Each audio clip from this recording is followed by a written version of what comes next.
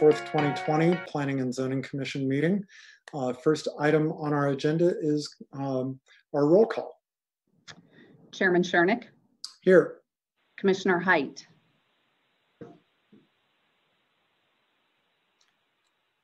Commissioner Height. You know, I said present, but I was muted. I'm present. Thank you. Commissioner Tedda. Here. Commissioner Poland. Here. Commissioner Goldberg.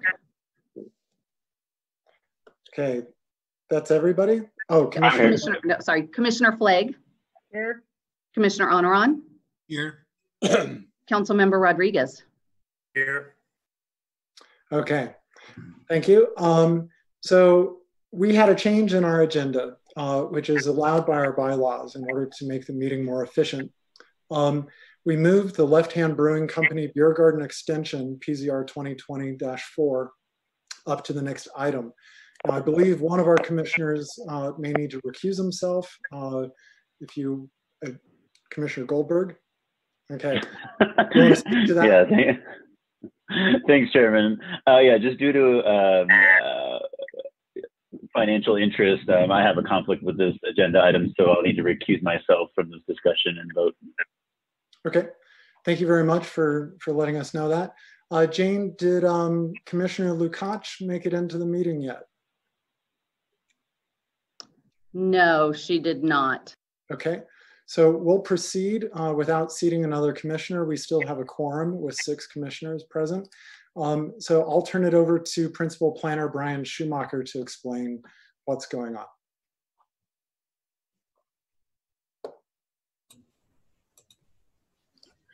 Thank you, commissioners. I'm Brian Schumacher with City Planning staff. So just to give you some background regarding this item for the Left Hand Brewing Company Beer Garden expansion, we discovered this week that some of the information that was included in the noise impact assessment needs to be corrected and updated to assess potential noise impacts associated with this project. That said, from the time that we discovered the need to make some corrections, there wasn't sufficient time to update the information and allow staff time to review and evaluate this information prior to tonight's meeting. Since this is an important part of this project's evaluation, the request has been made to continue this agenda item to the July meeting. We did receive a letter from Left Hand Brewing Company's representative, Mary Taylor, who's also at the meeting this evening, if the commission has questions, to request that this item be continued to the July meeting. Okay, Ms. Taylor, would you mind just verbally confirming that your client does want the continuance? Yes, thank you. And I apologize if I have some background noise. Yes, Left Hand Brewing Company would like to request that our item be tabled until the July hearing. As Brian explained, we just had some data, and I want to thank everyone that's reviewed the information so far and brought it to our attention. So we really, really appreciate that. Okay. All right, thank you. So just to be clear, our next meeting is July 15, according to our schedule. We always have an alternate date available if necessary, and that would be July 22. But until we get to that point, we assume July 15. So to make this official, to continue something, we need a motion. Vice Chair Poland. Yes, I move that we move item PZR 2024 to the July 15th meeting. Okay, so we have a motion to continue this item PZR 2020-4 to the July 15 meeting. Commissioner Height. Unmutes himself in seconds. Okay, so that's a second from Commissioner Height. Any discussion about this from the commission? Seeing none, let's take a vote. Those in favor say aye and raise your hand. Aye. Aye. Okay, any opposed? Okay, so Jane, that is 6 in favor, 0 opposed, no abstentions. So this item is being continued to the July 15 meeting. And let me get back to my agenda here. Thank you very much, Ms. Taylor. We'll see you in July. Great. Thank you so much, everybody. Let me know if you have any questions in the meantime. Okay, thanks. Take care. Thank you, commissioners. Thank you, Brian. Thanks for explaining that. And we'll see you in July as well. Thanks, Brian. Next on our agenda is communications from Planning Manager Don Burchett. Good evening, commissioners. Thank you, everybody, for joining us through the virtual meeting. I just wanted to cover a few things for those people that are watching at home. Hopefully this will allow them to participate from the comfort of their homes instead of here at the Civic Center. Anyone that wishes to speak during public invited to be heard, which is items 5 and 8 on our agenda, or during any public hearing items, agenda item number 7 tonight, will need to watch the live stream of the meeting for instructions about how to call in to provide public comment at the appropriate times. Instructions will be given during the meeting and displayed on the screen. And I think you see an example of that right now on the screen. When it's time to call in and provide your comments. Comments are limited to 5 minutes per person, and each speaker will be asked to state their name and address for the record prior to proceeding with their comments. Please remember to mute the live stream when you are on the call when you speak. And that is all that I have, Chairman. Thank you, Don. So next item on our agenda is the public invited to be heard. This is for anything that is not on the agenda tonight. So if you want to speak about the Betcher annexation, which is a public hearing item, we will have a public hearing section for that item on the agenda. So right now we're asking people to call in if they want to be heard on anything that's not on the agenda tonight. And if you do, please dial 1-669-900-6833. And when you're prompted, enter the meeting ID of 873-4889-6210. When we're ready to hear public comment, we'll call on you to speak based on the last 3 digits of your phone number. Each speaker must state their name and address for the record, and will be allowed 5 minutes to speak. I'll gently cut you off at the end of your 5 minutes. Please remember to mute the live stream when you're called upon to speak.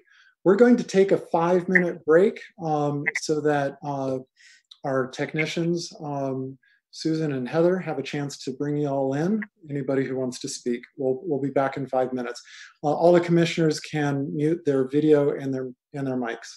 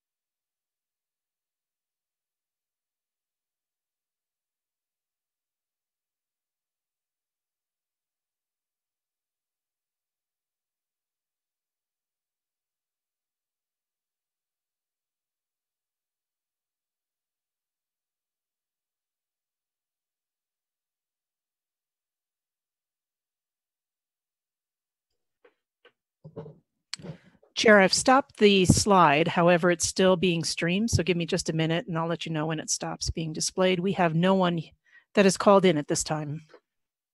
Okay, thank you, Susan.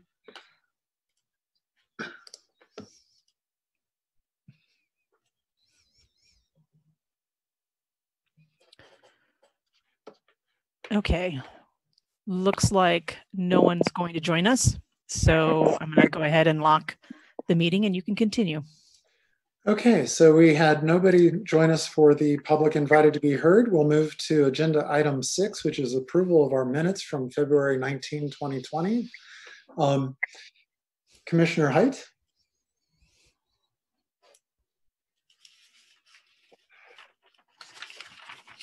Sorry, just continuing to mute myself. Just trolling. In any event, I would move to approve the minutes from the February 8th, 12th meeting. Forgot Okay. that. Commissioner Poland? I'll second that. Okay, seconded to approve by Commissioner Poland. All those in favor say aye, raise your hand. Aye. Aye. Right. All those opposed say no. Raise your hand. Any abstentions? Commissioner Oneron.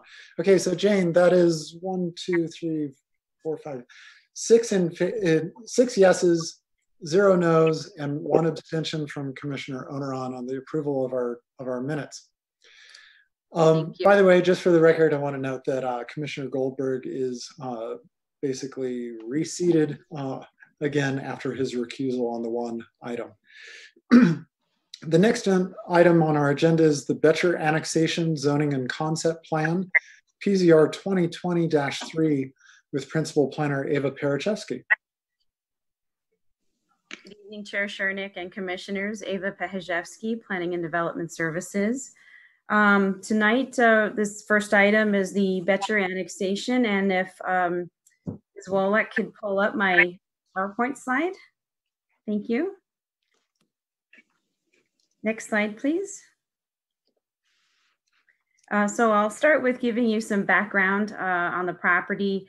Again, this is about a 10-acre property on the west side of Hoover. It's south of 3rd Avenue and immediately south of the St. Vrain Creek. It's just west of Rogers Grove Park, and it is east of Golden Ponds Park and Likens Gulch. And at the bottom there, you'll see Rogers Road. I'm sorry, I don't have the screen, so I can't use my arrow. So at the bottom is, at the south of it is Rogers Road. As you can see there, those are Golden Ponds there. This parcel in the red rectangle oh, there we go. This parcel is in the red rectangle is zoned agricultural in Boulder County currently. And these properties just south of it are also in the county. In Envision Longmont, we designate this parcel as mixed use employment in this general area. To the properties again to the south and west of this property are also unincorporated properties in Boulder County. They're all zoned agricultural, but all of these properties are designated as mixed use employment or mixed use neighborhood just to the west on the Envision Longmont plan. And then just to the north of this red rectangle by the St. Vrain Creek, that is annexed, that is city property and is zoned public. Next slide, please. So this is the applicant's concept plan. It's very generalized at this point. They do not have a site-specific development in mind currently. And so they're asking for mixed-use employment zoning, which is consistent with the Envision Longmont plan.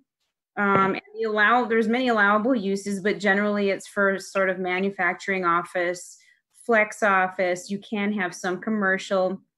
You can have some live work, secondary use. You can have apartments as a secondary use or hotels as a secondary use. And at this time, there is no specific site development plan. If the property were annexed, that would have to come back through our system. But as you can see on the left side, which is the west side of the property where I have the circle there with the arrow, The concept plan does show that at time of development, they'll provide a pedestrian access to the St. Vrain Greenway, where that red circle is with the arrow. And then if you look down to the south, you'll see 2 red circles.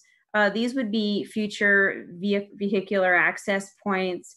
Again, we don't recommend, we don't allow vehicular access from an arterial road, and Hover Street is an arterial road. Now, granted, these are old properties in the county, so they do have driveways there right now. As you can see on the south, the very bottom, there's a road that runs east-west. That's a platted road to Boulder County with a previous plat in the county, and that's platted right-of-way. So we anticipate if they were ever to develop in the future, they would have to lose all their driveways from Hover and come into this road here. And then that's where they would actually have to improve it into a public street and then take their access there. So the concept plan does have the access points, the pedestrian access, and then in the general notes and they're at the bottom left with the red arrow, I apologize, but I know you do have it in your packet where you could blow it up on your screen. But in the general notes, it does talk about how any future development would need to meet city standards, including any utility design. And so they put that in there. Next slide, please. And so I'm just gonna put in a couple slides about the background of the property, and then Barb Brunk from Resource Conservation Partners is representing the property owner, and she will discuss more detail about the review criteria. I'm just sort of giving you the background.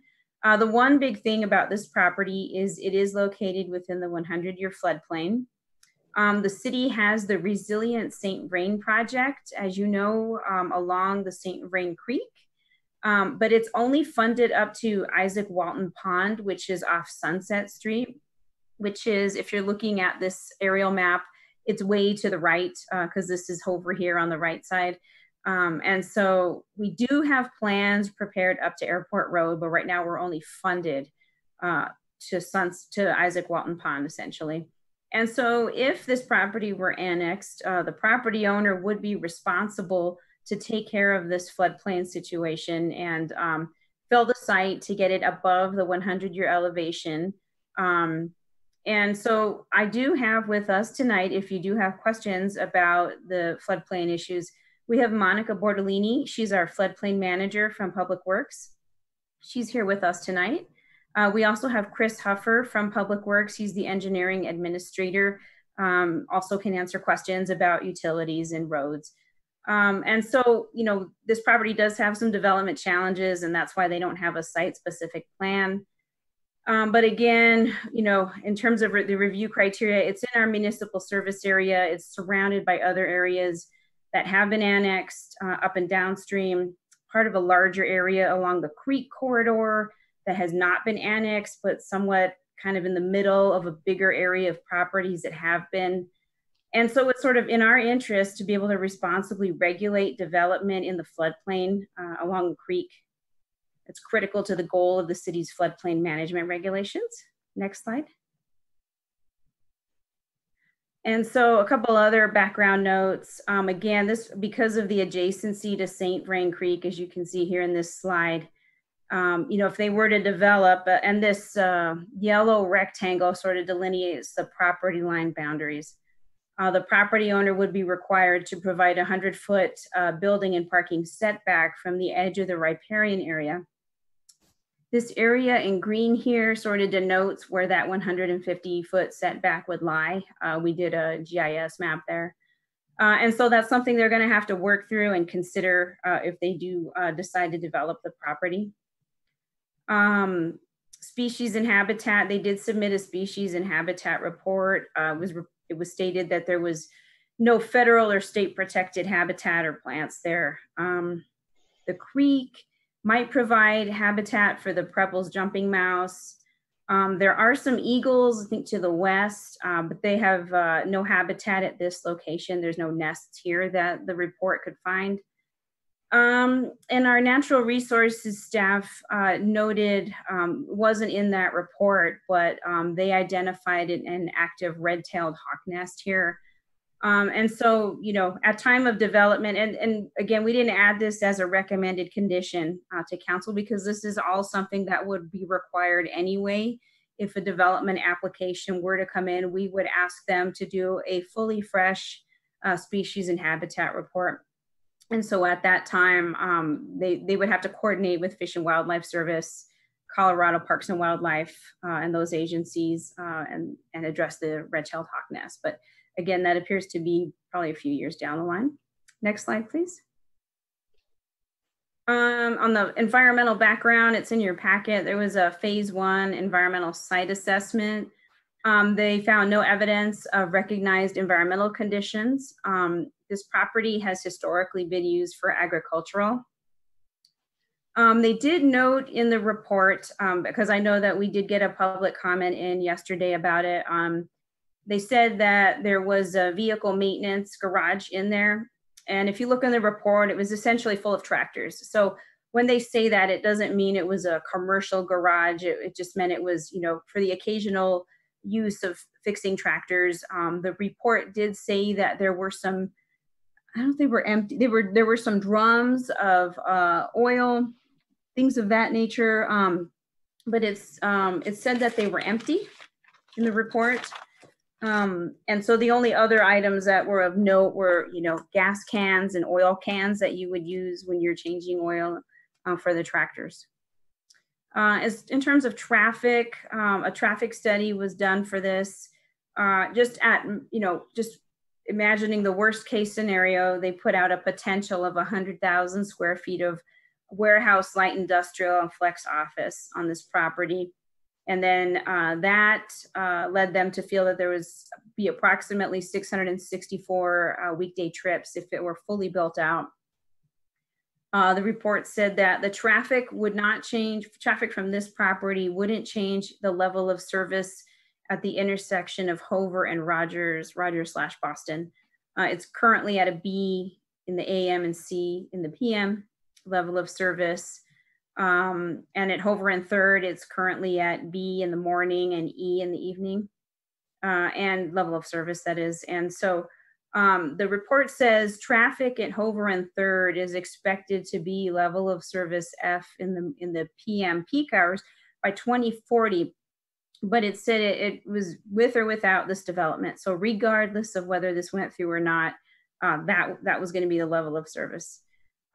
Traffic mitigation, if this property were to be developed, may include a northbound left turn lane from Hover into the property.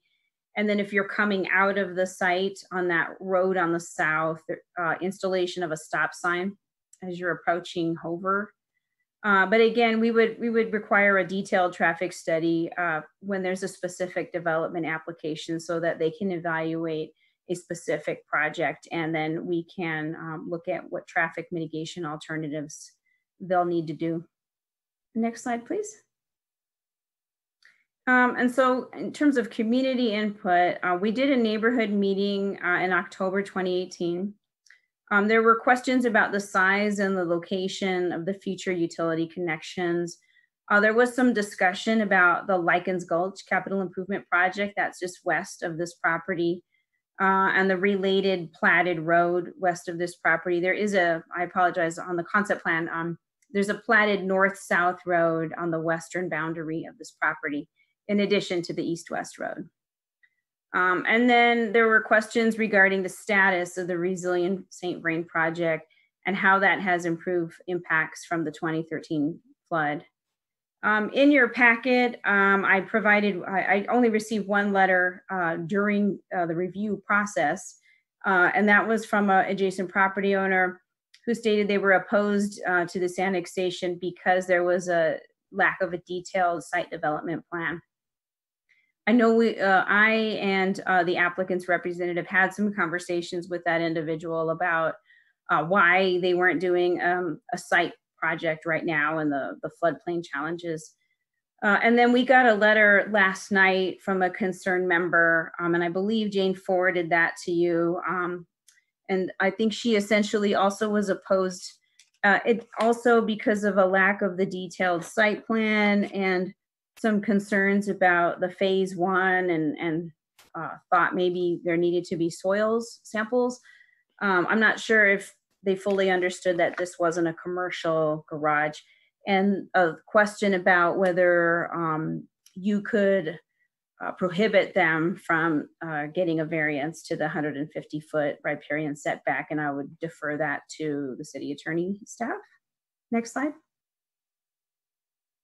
And so as far as recommendation, staff's recommending PZ Resolution 2023A. There were no conditions that we could think of to recommend to you that would mitigate anything here, other than, it's in a floodplain and that did need to be conditioned. That's just something that needs to be dealt with. And so our next steps, we're working through an annexation agreement draft among our staff, and we'll have it to the city attorney's office soon, and then it would go to the property owner. And once we work through the agreement, we'll schedule some city council dates. Those are still to be determined. And with that, I will turn it over to Barb Brunk from Resource Conservation Partners, who's a representative for the property owner. And then if you have questions for myself or for Monica Bordolini, our floodplain manager, or for Chris Huffer in engineering, you're welcome to ask any questions. Thank you. Thank you, Ava. So let's go to the applicant's presentation. Good morning, good afternoon, Chair. Barb Brunk, Resource Conservation Partners, PO Box 1522, Longmont, Colorado. I'm here on behalf of the applicant. I also have a presentation. If Susan could put up the slides. Sure. We'll just wanted to make sure we saw your camera first. Yeah, I'm here. Thank you. Very and thank you for being here, everybody. And thank you for facilitating this kind of a conversation. It's appreciated. So, Ava kind of talked about this. This is a annexation of about 10 acres. It's right there on the concept plan. You can see where it's located in the context of Hover and Rogers Road and 3rd Avenue, adjacent to the creek.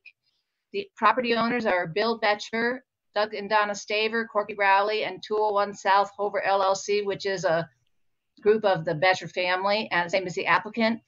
And the applicant's goal for this property is to annex the property and petition it for future development within the city. There's been a couple of questions about why isn't there any detail.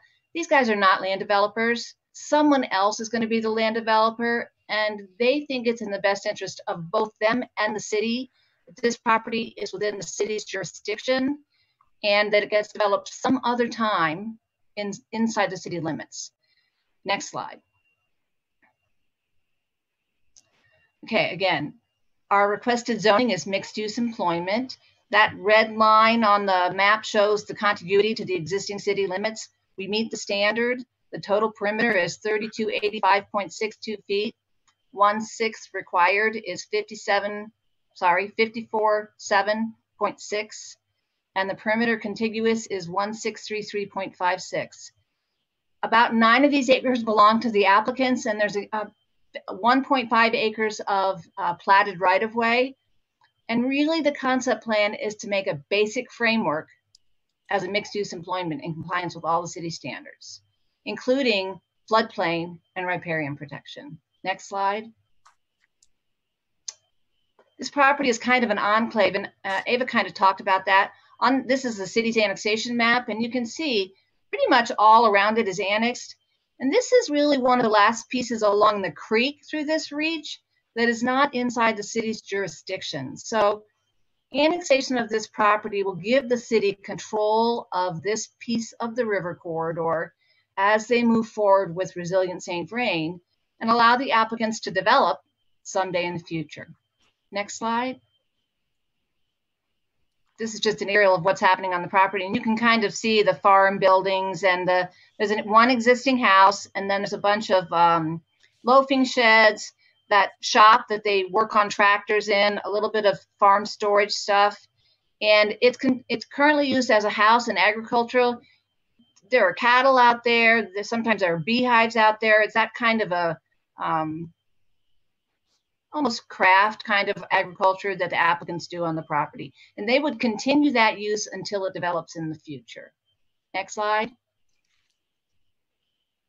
This is how it fits into Envision Longmont, and you can see that little red rectangle is the property. It's designated as mixed-use employment, and the requested zoning is mixed-use employment, which is consistent with the comp plan. Next slide. Okay, again, this is kind of why it's a vague concept plan. If you look at where this property is in context of that part of the city, it's in a great location for some kind of mixed use. It is close to parks, it is on the greenway, it is close to shopping and entertainment and the employment base in that part of the city. And designating this as kind of a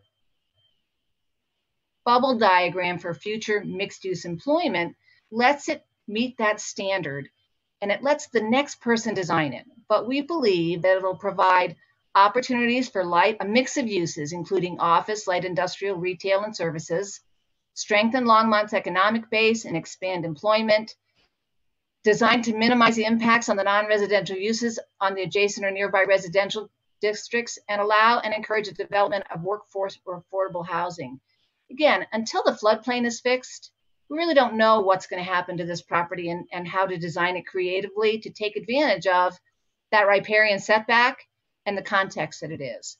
So the goal is to make it flexible for the next person and to pigeonhole it and make sure all the notes and the annexation agreement and all those things require any future development of the property to meet the standards in place at that time. Because as you know, code changes, standards change.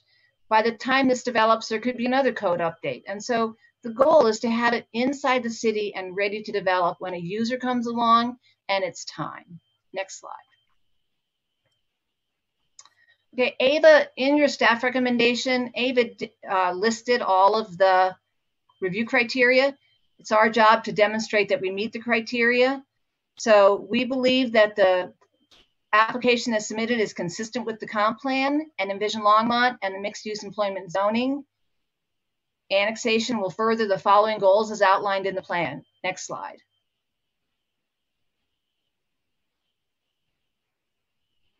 So goal 1.1, policies 1.1A and 1.1B are really about compact and efficient growth. This site is located within the municipal service area, is surrounded by existing and future development, and in close proximity to significant existing and future city improvements and amenities. Existing city services, including water, sanitary, and sewer and electricity, are adjacent to the property, and it's readily accessed by pedestrians, vehicles, and transit. It's essentially an infill kind of site located adjacent to a major arterial. Goal 1.2, policy 1.2A, is really about creating a sustainable mix of land uses within the city. And mixed use employment is the poster child for that. It has an opportunity for a mix of higher density and office and live work. These residents have really good access to Longmont and the region. Hover Street is a principal arterial. Future improvements provide pedestrian and bicycle connections. You know, this piece will build some of those connections along the eastern property boundary. There's existing transit on Hover and gets them to local services. It'll also be a way for people who live in the city to come to this property to participate in whatever happens here. It's a great link to the future trail system. And at the time the property is developed, it'll be evaluated in the context of the city sustainability plan in effect at the time the property develops. Goals 1.8, policy 1.8C is about connectivity, greenways, habitat corridors, and community services. And again, annexation of this property makes sure that the city has goals and has control over preservation of St. Green Creek corridor, enhanced pedestrian and bicycle connectivity along Hover Street, and future streets and pedestrian connections will provide future employees and residents. So it's an integrated system and it gets connected to the rest of the city and within the site. Next slide, please. Goal 6.1 is about attracting and retaining businesses. This will be a site that's ready for someone to come and put in a business at the time they develop. It's ready to be developed, and it's got good access and good visibility. Policy 6.3, 6.3B is about prioritizing employment uses and diversity of secondary uses. Again, the mixed use employment is a poster child for that. It allows for a really interesting mix of businesses and some secondary uses for residential and commercial uses. So it'll need to be creative, and someone will have to do a really good site design to make this work in this location. But I think there's an opportunity to make a really cool project here. In addition to the goals and policies outlined in the staff report, we think it furthers the integrated land use and transportation planning about the multimodal connections. And this is just a piece out of the City of Longmont's page. Next slide. This shows the key multimodal transportation elements associated with this property. So the existing greenway is along the north side of the site. We'll have internal circulation both on the road and on the trails that connect to that greenway.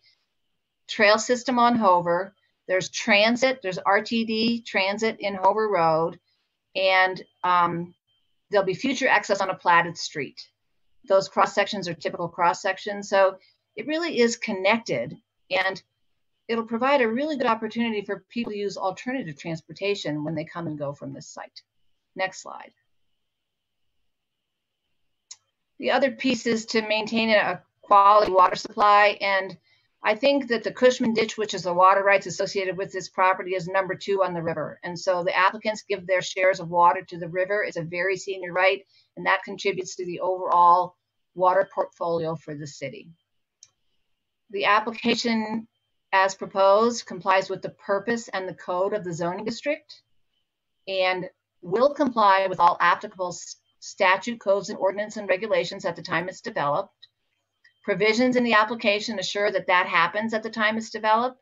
There's no previously approved concept plan, preliminary plat, PUD, or overall development plan for the property. The application is consistent with the utility standards. Concept plan as presented shows flexibility for a site-specific user, but it does show how the property will be served and how it will be accessed. And the staff has determined that there's capacity in the system to serve the property for future development. Next slide. Application provides development compatible with the surrounding properties. Again, the concept plan is consistent with the comp plan, and that looked at that surrounding property. Most of the property around here has been annexed and is positioned for future development. Just that little bit that wasn't included when we were looking at that blue map, and it's also designated for compatible land uses. So when this applicant paves the street, access will be provided, so it'll make those pieces also come into the system. And any compatibility between the property and the creek will be taken care of at the time the property is developed.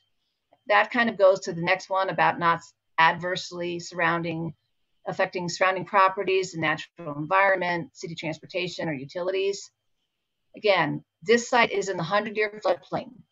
It is unlikely that it will develop until resiliency drain improvements for this reach of the corridor are completed. Ada told you that it's not funded, and the applicant understands that.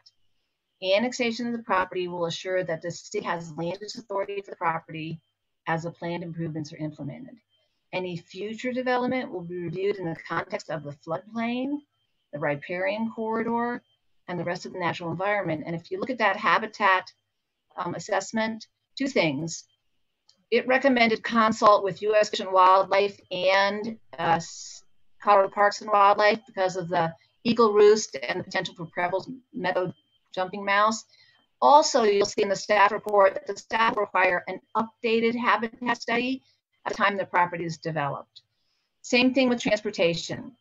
A transportation impact study was provided, and it will also have to be updated to make sure that anything that needs to be done is consistent with the uses at the time the property comes through the system. The other thing about the red-tailed hawk, this is the first summer that the red-tailed hawk has been there. The applicants know that it's there. It used to be on a neighboring property, and the tree that it was nesting in got cut down. So it relocated onto this piece of property. So it's happily here. And they'll have to comply with anything that's there at the time they develop. Next slide. This is a resilient drain piece. I'm sure you guys have seen this many times, but This is reach 3, and it's the unfunded reach of the creek. And you can see the site is that red rectangle, and the green is where the floodplain would be if those improvements are made. And there are 2 different alternatives for that reach of the creek. One is upsizing the bridge at Hover Road, and the other is a bypass channel. So those 2 maps are there. Last I talked to somebody, and staff can confirm this, the preferred alternative was the bypass channel. But again, this is unfunded. And so until it would be funded, the burden of bringing the property out of the floodplain would be on the applicant as it moves forward. And they would have to comply with any regulations, both in the city and the federal level for the FEMA. Next slide. Okay, this is about compliance with the sustainability evaluation system. And we don't know yet what's going to be on this property. And so that evaluation is going to change at the time the property develops. We do know that it's next to the creek and there'll be a setback. And that setback could be different at the time it develops because, as everyone knows, the river moves around. So that wiggly line is about the distance. But at the time it develops, we'll look at that again. Sustainability practices are changing by the minute. Updates in electricity, water conservation, all kinds of things are moving targets. And so as this property develops, there's an opportunity to meet innovative, integrated sustainability goals. And that would be evaluated and come back to you guys with a preliminary plat at the time it develops. Next slide. We already looked at this, so I'm going to skip over this. This actually says that it includes an appropriate transportation plan. And so this is really about adjacent streets, internal streets, connections to the greenway. And it's the same slide we looked at before. So it's about a integrated multimodal approach to connection. And I think we meet that standard even with the basic framework as shown. Next slide. This is the annexation review criteria. The big picture is it does meet the Municipal Act of 1965. The key components of that are that it meets the contiguity requirements, total perimeter 3285.62, 16 required, 547.60, and 1633.56 are contiguous.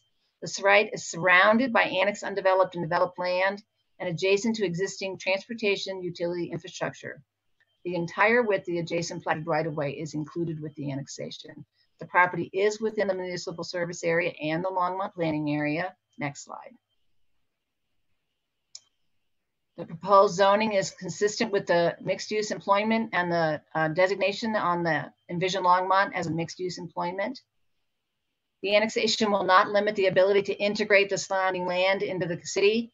I think that if anything, this will help integrate the surrounding land into the city because we have that platted right-of-way, and at the time this develops, they'll have access through that way. And unless otherwise agreed to by the city, the landowner has waived any pre-existing vested property rights. The only thing that applicants want, there are no vested property rights, but they just plan to continue to use the property as it is until it's developed at some time in the future. Next slide. One up. This is about the phase 1 and next slide. This is back up. Sorry about that. Give me 1 minute. My mouse slipped and we went too far. Yes, we did.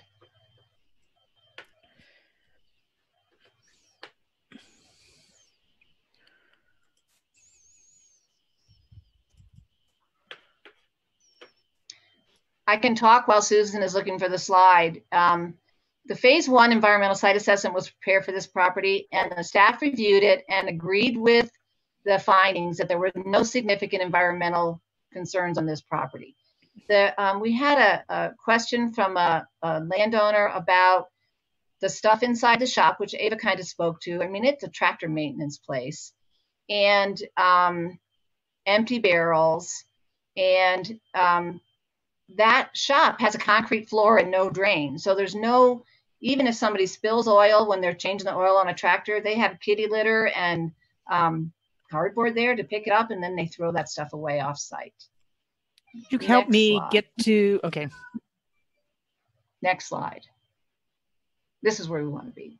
Thank you. So I would just like to, in the big picture, go through those comments and those questions that Julie submitted to the board. Again, her first one was really about why the concept plan doesn't have detail, and I think we've talked that through already.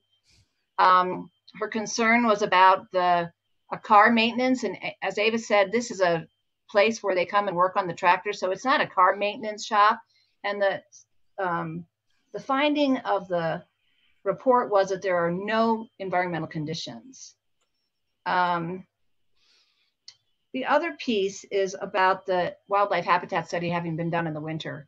I think that the professional that did this analysis looked at the site for habitat and things and actually brought up the fact of adjacent habitat.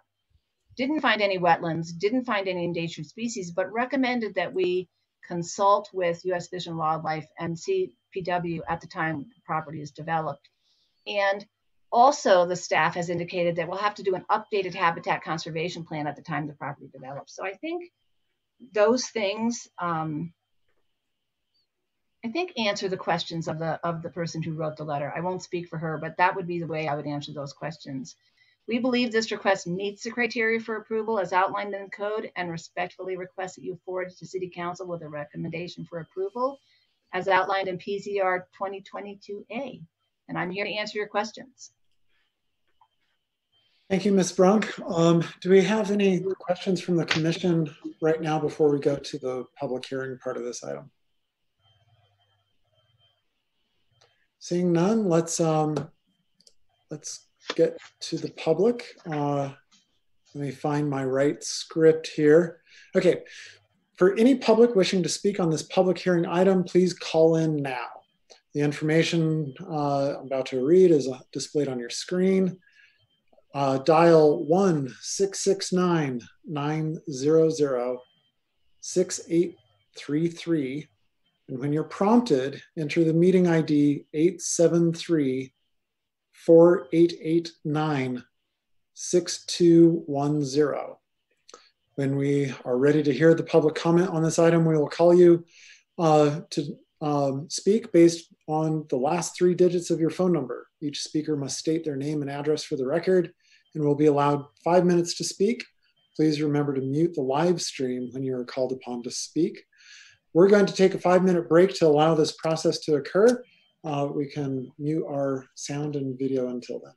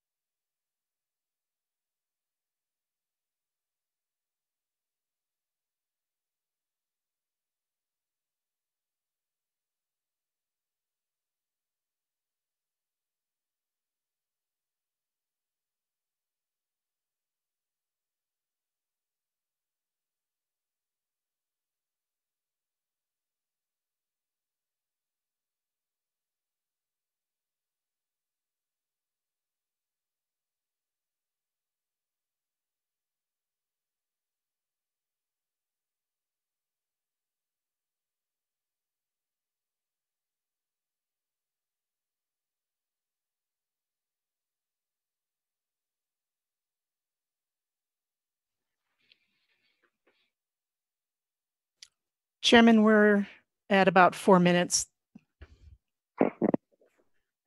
Okay, thank you, Susan. We'll give it just a few more until it clears the screen, which it has just done. You may continue. We have no one.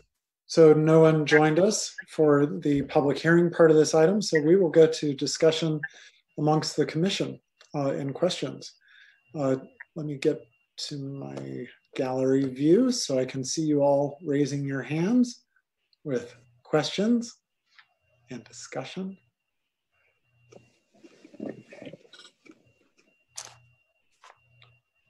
Commissioner Poland. Couple questions. I don't know if this is going to be for the city or for the applicant, but is the current building that is on the property, is that actually within the riparian setback? Yes. And is that going to, we don't know if that's going to stay there or if they're going to remove it. We don't know that yet, correct? It's going to stay there for the foreseeable future. Anything that happened at the time it would develop would have to comply with the regulations in time at the time of development. But they've been farming that ground. It's been like that for a long time. So it's not new to the corridor. Okay. What is the zoning to the property to the west? Ava? Boulder County Agriculture. Yeah, she beat me to it. for Longmont. Sorry. No, it's in Boulder County. It is, but what's it in the Longmont Envision? What's it? Oh, what's its Envision Longmont designation? Yeah. It looked orange without lines. Pardon? I'm sorry. It looked orange without lines. Yes. So the orange is mixed neighborhood, I believe. Okay. I can't find map. Sorry.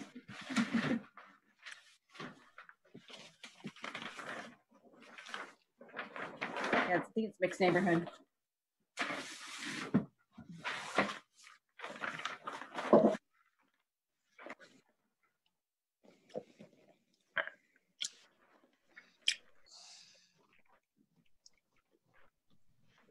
It is. Okay. Do we have any time limits for the public meetings for these? Because I noticed that the public meeting was approximately like 2 years ago. Do we have any kind of time limits for that? There are no stated time limits in the code. Yeah, I think the application came in 2019, and Barb can speak to that more. The way our process works is after the neighborhood meeting, you turn in the formal application. Our development review team reviews what's submitted and they send back comments. These things are vetted several times before they ever approach you all. And there may be some, I think there was some lag time on the applicant's end once we turned comments back to them in terms of resubmitting a revised plan, if you will. And Barb, why annex now? Why do they want to annex it now and sit on the property? I mean, what's the benefit for them? I think I understand the benefit for the city and being able to control some of the work being done along the creek, but what's the benefit for the applicant getting it annexed now? I think there's a couple benefits. One is they have a firm future. So they know that if something is going to happen to the property, it's going to happen inside the city limits. I also think that they are, they're local people and they're local business people. And in the context of the resilient St. Vrain, it just makes sense for it to be inside the city as that moves forward. Again, these guys are not developers. It's probably their kids or their grandkids that are going to be the person who's going to be, the beneficiary of a development project on this. But they're local people and corporate citizens. They've been here a long time and they feel like it's better for them and for the city if they're inside the city. And we went to council and they referred us through the process and we've been chipping away at it ever since. So I don't think it's an urgency, but they believe they are better off inside the city limits than in Boulder County. Okay, thank you. That's all I have. Anybody else? Commissioner Height.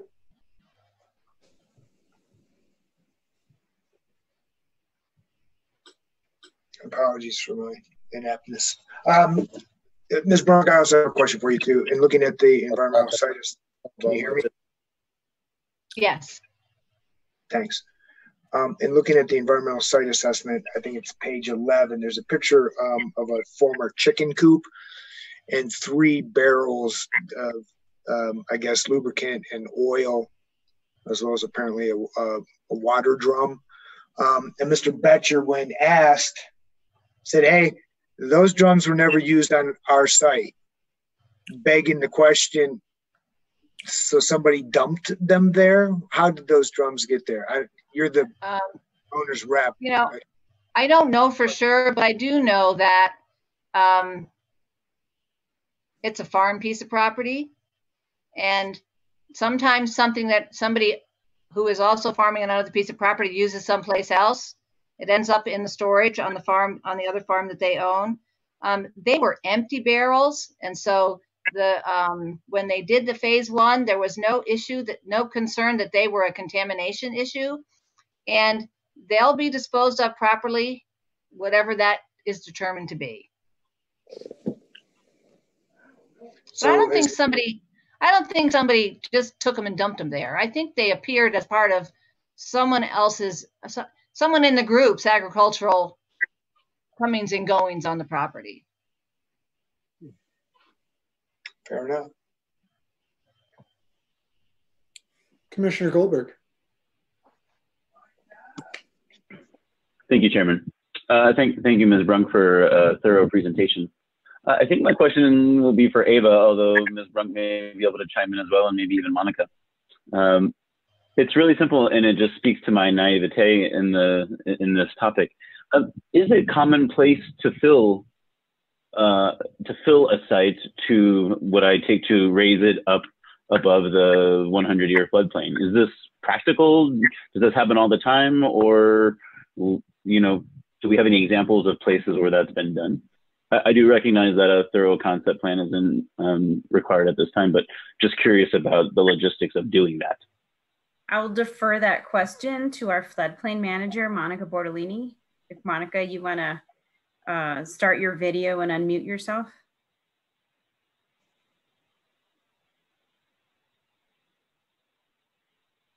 Can you see me? Here I am. There we go. Thanks, Monica. Hello. Yes, this is we are trying to fill some sites and remove them from the floodplain that way. Let's see, the project that is in review right now to the south, that's called, what is that called? Help me, guys. What is the project to the south called? We don't have a project to the south. You were talking about the adjacent neighbor with a FEMA appeal, but that's not a project. No, not that. Fairgrounds Marketplace. Sorry. Fairgrounds Marketplace. I'm sorry, I couldn't think of it there for a second. They are trying to fill their site to remove it from the floodplain. And, there's complications because you can fill a site and Longmont allows that, but you can't impact any other property owner or any other building that's in the floodplain with what you do with filling your site. So you couldn't raise sending water elsewhere. Right. So you fill up a site, the water has to go somewhere else. And if it goes somewhere else onto someone else's property and puts them in the floodplain or raises the floodplain on their property even higher than it already is, that's not allowed. So that's been a little hard for them. But this particular site doesn't have anything around it really. Okay. And if there is an increase, let's say on that house that's there already, well, that's going to be gone. So that's allowable if it's on your own property. So and it's an AO zone, which means that it's not a conveyance zone, which means the water isn't really going through there. It's kind of a shallow flooding area, and it's only about a foot deep. So I think that actually with some of the projects we looked at recently for filling the entire site, this seems more applicable than some of the other ones that we've looked at, to be perfectly honest. Okay, thanks, Monica. I appreciate that perspective. Good. Quite a bit. Any other questions, comments, motions? Commissioner Teta.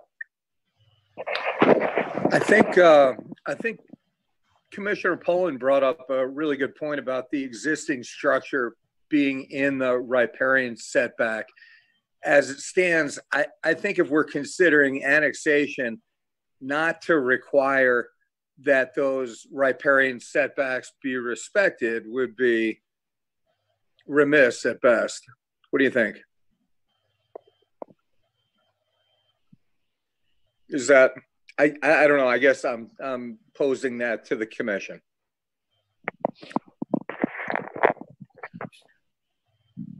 Ms. Brooke, actually, before we get to you, let's go to Commissioner Flake.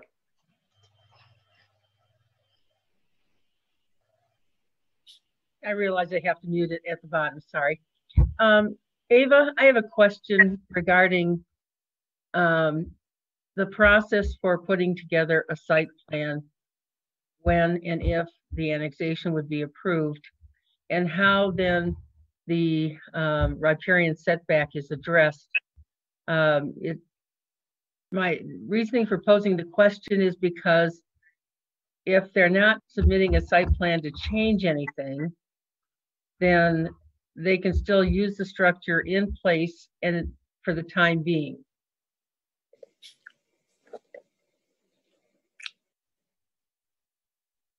Chair Shernick, Commissioner Flake.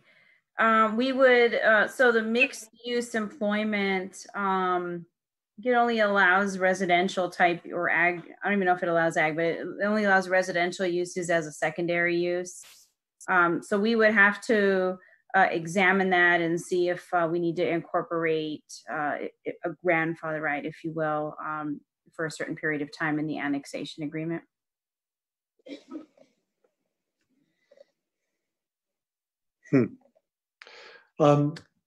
Ms. Brunk, let me have you make a comment here. Okay. Yeah. There are existing structures in the 150-foot riparian setback all over our city. And I have not seen, and I might have missed it, an effort to require people who own those properties to remove them from the riparian setback when they have historically been located there and been in that context.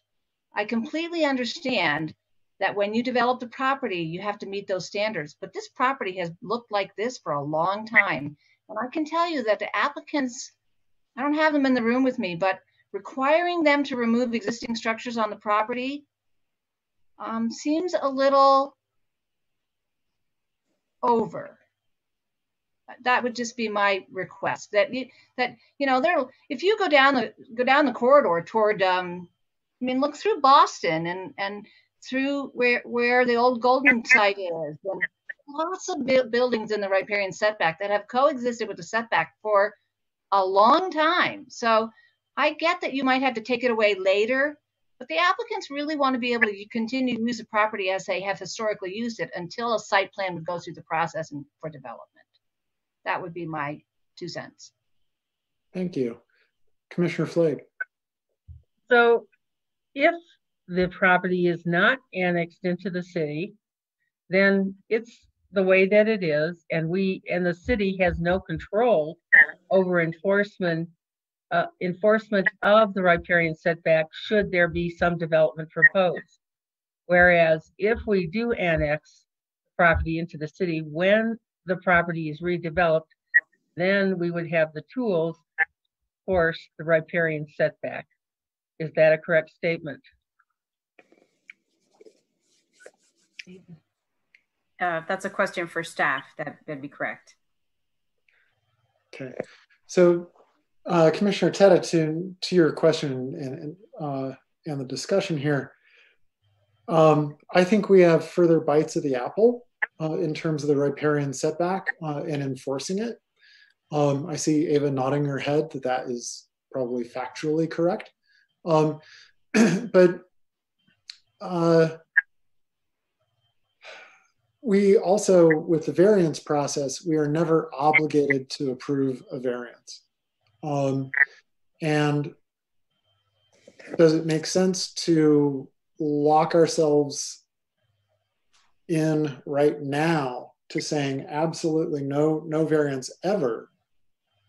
Or should we let future decision makers decide once a site plan review or a plat comes along to determine what happens in relation to the riparian setback? I don't know. I'm a little mixed on it myself, but those are some things to consider. Commissioner Onaran. I believe the answer to your question depends on the specificities of the proposal that is going to be on the table. I don't think we should make a blanket decision right now without really seeing what the proposal is going to be. Again, you know, like I said in the past, I question the riparian setback in special conditions. To me, it shouldn't be a blanket rule that should be applied all the waterways, no matter what the proposal is going to be. That's my personal opinion. So here's another idea. Just popped in my head, given what Commissioner Onaran said. And we saw the one drawing where you see that the riparian setback is basically halfway across this property along its length. So you're really only going to be able to build along this bottom half. But what if somebody came up with some idea where they could put little jetties out over, you know, with minimal footprint, like just you know, with concrete posts into the ground to hold up like viewing platforms, and it would still allow water, still allow wildlife to flow through, still allow everything to be as natural as possible, except for like a dozen concrete posts. Is that cool enough for the city to allow a variance for? I mean, you know, I'm just thinking out loud here. This is a lot of what ifs, but maybe it does say that we should allow this decision to be made in the future rather than now. Other thoughts? Commissioner? Yeah, I'm all for leaving that for the future commission to haggle over. As been stated here, we don't know really what the floodplain is going to look like when this is developed. We don't know exactly what's going to be developed there. You know, there's also the thing, this could be a historical building and we don't know what that may do with whatever happens with that part of the property. So I'm all for letting this go the way it is. Don't put any kind of conditions on it for, you know, preventing future variances or anything, but just let it ride, and then the future commission can handle it when it comes to them. Okay. Commissioner Goldberg. Thanks, Chairman. Yeah, I'll echo similar sentiments as Commissioner Onaran and yourself, Chairman, and Commissioner Poland. And if you don't mind, slide the topic a different direction. Ava, this question is for you. Jamie Simo, excuse me while I read, and Seth Vidal, two of the folks who turned in concerns about the project, both echoed similar sentiments about reflecting the lack of detail on the project. You know, and who can't relate to that and wanting to know more when you see a neighbor moving in. Can you clarify if and when, perhaps closer to the time of development, when the neighbors might be brought in to have opportunities to provide feedback on the project? Do they definitely have an opportunity to do that? Do they only have an opportunity if the future project requires a conditional approval or a variance? Could you just touch on maybe to help give them comfort as to when they might be able to provide more feedback as it comes to life. Certainly, Chair Shernick, Commissioner Goldberg. So in terms of public process, and again, they'll have another opportunity at City Council, but, as far as development, when and if this develops again down the line after the floodplain issues are resolved, it depends on what type of development they're asking for. But like, for example, if it's a preliminary subdivision plat, that would require a neighborhood meeting. So certain what we call major development applications would require a neighborhood meeting prior to. So if it's something administrative and small, it wouldn't. But in the absence of knowing, we just don't know. But there is opportunity for input whether or not there's a neighborhood meeting, because even if it's an administrative review, we send out notices to a certain radius of property ownership, 1,000 feet, 300 feet. We signpost the property, things of that nature. So there are opportunities in the future if development were to present itself for the public to engage with us and give us input. Thanks, Ava. Yeah, I think that's really helpful to just to recognize not only on council, but perhaps down the line, any major development, you are definitely going to have plenty of notice to come to a neighborhood meeting and provide feedback. If it's only a minor change or a minor development, well, then it's probably not a very unusual project anyways. But even then, there might be opportunity to provide their feedback. So that gives me comfort. Thanks.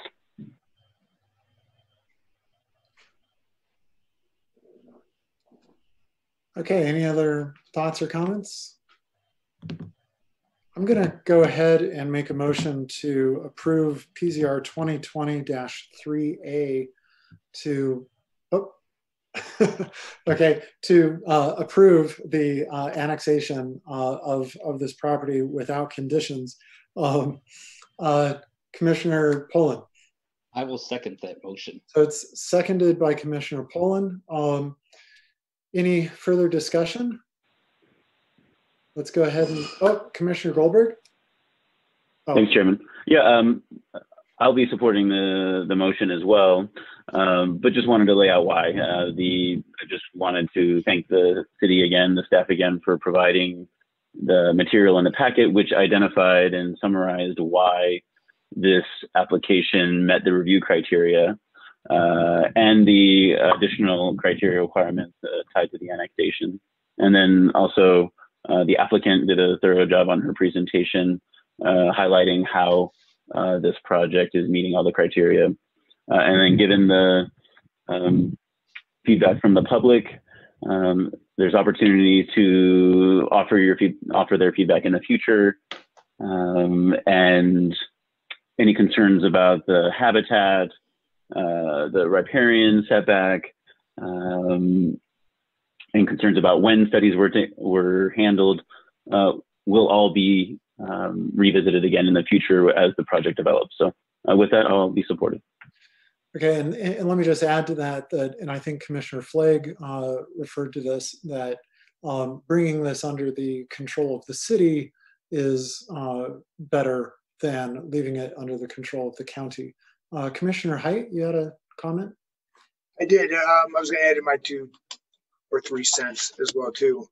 As we had discussed back in February with a different annexation, as Commissioner Poland had pointed out, the public meetings for this particular annexation were held some time ago, and we discussed back in February that there is no time limitation from when the public meetings are first held to when the project actually gets in front of us.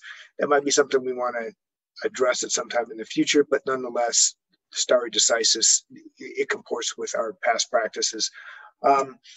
Secondly, I've been looking at the city's code and the Resilient St. Vrain project and development in the floodplain. All is prospective looking. So to answer, I think, Commissioner Tedda's question about whether or not we should be addressing the fact that one building right now is located in this riparian setback zone, I think as Ms. Brunk points out, There's a lot of other buildings along the corridor that sit in that same position.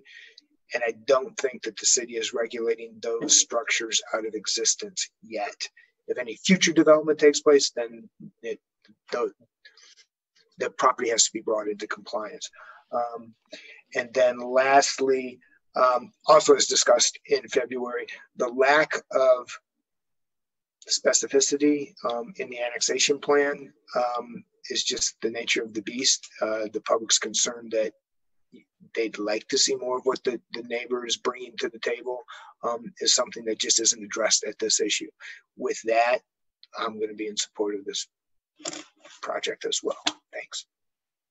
Okay, and Commissioner Height's last comment reminds me to remind all of our viewers, all of the members of the public, be neighborly with each other, talk to each other, find out what's going on. Communicating with your neighbors is a really good thing. Any further comments? Let's take a vote. Those in favor of passing 2020-3A, say aye. Aye. Aye. Aye. That passes unanimous. Oh, any not in favor? Any noes? Any abstentions? Okay, Jane, that passes in unanimously, 7-0. Ms. Brunk, thank you for your time in presenting the project and walking us through that. Thank you to Monica Bordolini and Chris Huffer for being here to help us out with any issues that might have come up with that. Appreciate all your help with that. We have more of an agenda. Oh wait, I have a process notice I need to read. Hang on, I gotta find that. I'm a little thrown off my game because I don't have things laid out on my desk. Okay. You couldn't tell, Chairman, you couldn't tell. This item will now be forwarded to the Longmont City Council for action. If you are unfamiliar with council procedures and intend to appear before council, please contact the Planning Division for further information at 303-651-8330. Alrighty. Next up on our agenda is the final call for the public invited to be heard. And so you'll see this information on your screen. I'll read it again. If you want to talk about anything that was not on tonight's agenda, we'd love to hear from you. So please call us at 1-669-900-6833.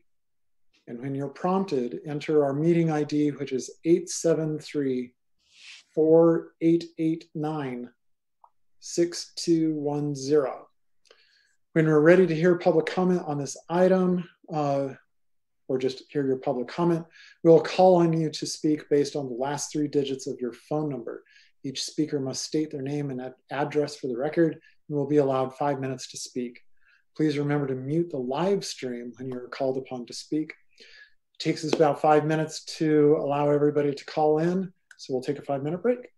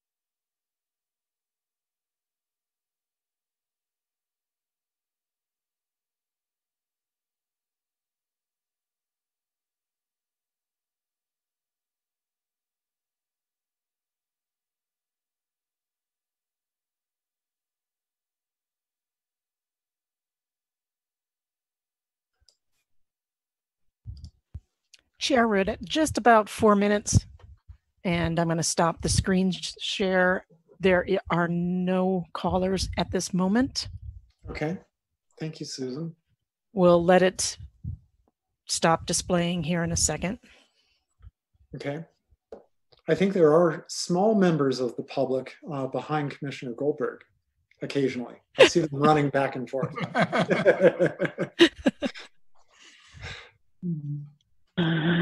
I'd take myself off mute, but then you'd hear the bedtime routine of the Goldberg household. Chair, you're ready to begin. There are no callers. Okay, thank you very much, Susan. Okay, so we had nobody join us for the public invited to be heard. So we move on to item 9, which is items from the commission.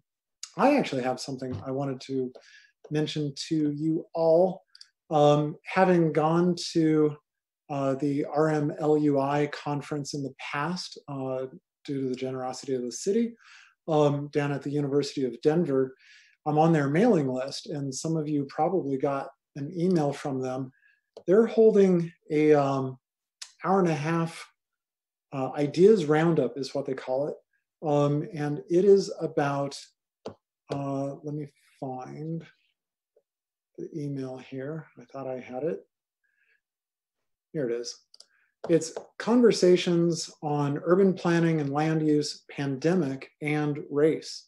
So it's race, equity, and land use. I wanted to bring that to your attention. It's an hour-and-a-half. It's free. It's open to the public.